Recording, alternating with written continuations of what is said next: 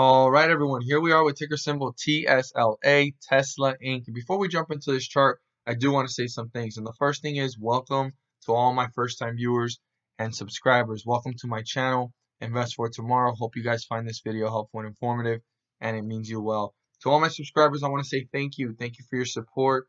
Thank you for your recognition to my efforts. And I hope to continue to relay helpful and informative information and nothing less to you all. Let's jump into this chart. So here we are seeing, right, the bullish run as the days went by, hitting the peak of 538, and from that moment forward, I'm going to be honest with you guys, before looking at anything that's going on, and it's going to be important for tomorrow and the upcoming days, 538 is not just the peak and the highest point of the stock, but after the stock split, this is the most important price point that the bulls need to break before having another run and breaking newer highs. Anything the bulls do in between that, it's going to kind of guide them throughout the days. Like the first goal is to break through the 50-day moving average and get back up here, and that's cool. But the one that's really going to test new highs and break through new resistance levels is 538 being broken through, and then the bulls can go from there. But let's zoom in on what's important right now. But 538, I write that down. That's a very important price point for this to continue to hit newer highs. So here we are with the stock hanging out in between the points that we saw and testing the support, trying to stay above it and quickly falling from there. Because the highest point that it hit right before support was broken through was 431.49. So that was a point that definitely the bulls tried to stop the bears from going further, and it certainly went further down to newer lows. So let's go ahead and move these. I got to make these longer so that you guys can see it to their new points of reference. And our support level is not that far away from the closing price, and our resistance level is a little bit above. It's the one point where the bulls did appear and they tried their best to level this off, and it was the highest point reached after this dip and before the dip continued to go down to newer lows. So here we are with our resistance level, and we're going to zoom in and see what is important for tomorrow. So let's close out at $388.23. Excuse me, not 38. $388.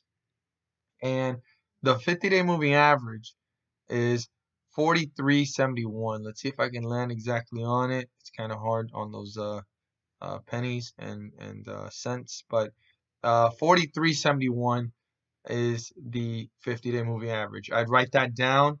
As long as this stays below it, the bulls are not having control and the bears are dominating. This closed out at 388, so that's a significant difference of $50, and we're gonna have to see how this plays out tomorrow. The first thing that the bears want to go ahead and break through is 385.29. That's our support. If that gets broken through, this will test newer lows to the point that it already broke through the lowest point before this bullish run back on the 25th, and then the next lows would be fairly close to where we're at, which is 371. I want you guys to keep that in mind. You got to pay attention to how it was acting before the split and how it's acting right now, and keep multiplying this number by 5 so that you can get an idea of what it's worth. Even though you got 5 stocks, what was it worth before per stock? So that definitely gives you an idea where we're at and what's going on. But the next one is 371. So if 385.29 gets broken through by the bears, they're just going to pull this down further away from the 50-day moving average and work its way down to newer lows. So I can't emphasize this enough, how important it is to pay very close attention to how it acts after 385. And you can clearly see, as I stated yesterday, 405, how important it was. And it's so important that it tested support 1, 2, 3, 4 times in the day before it broke through it and it finally hit new lows. I don't know if you guys recall what I said in yesterday's video, but if you guys want to watch it, I'm going to be posting at the end of this video so you guys can see the analysis of yesterday to today. For those of you that are curious to know more about the charts and be prepared and learn more, check it out. But I had stated 405 how important it was, even though it wasn't the support level that I was, analyzing off of first, which the closest one was 431, which basically turned into our resistance, right? The support level that I had mentioned, which is the lowest point that it reached, was 405, and it tested it 4 times today till it finally broke through it. So if 385 gets broken through, the next one, like I said, will be 371, which is shown here at this point. And if that gets broken through, this could be on its way down to newer lows, and the bears are just going to continue to pull this away from the 50-day moving average.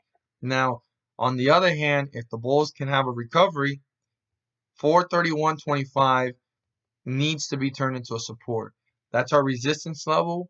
The bulls need to break through it, turn it into support so they can work their way up to newer highs and get back into bullish territory.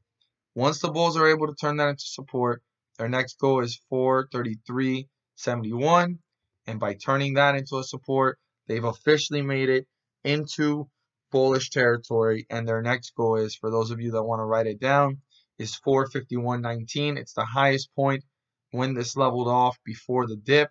So 451 is another important point once the 50-day moving average is crossed by the bulls, and then they can start to work their way up to newer highs. But before getting there, 431.25, highest point after the fall, after leveling off here, and the one point where the bulls appeared, and you can see how the bears are dominating this in a very subtle and calm way, just dipping down.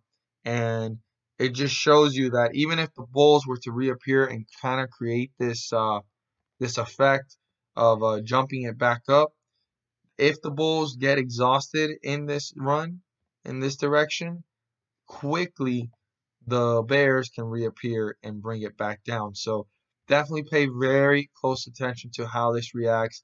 Does it get closer to the 50-day moving average by breaking through this resistance of 431.25 and turning it into support and start to work its way up?